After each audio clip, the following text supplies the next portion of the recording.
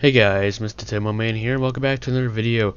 Today I'm going to be showing you how to sell an item from your inventory on Steam. Now, to go to your inventory, hover over your name at the top and go to inventory.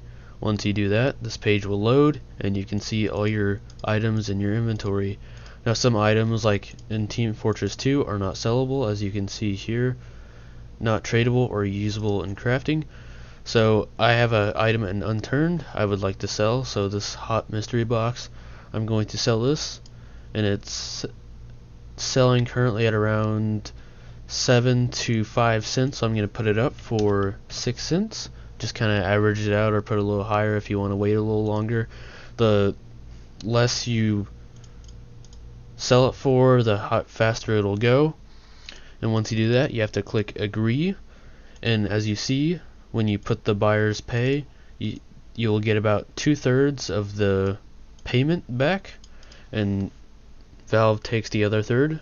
And when you put it up for sale, it says you will no longer be able to use this, and you can take it down from your active listings. Once you do that, you hit OK.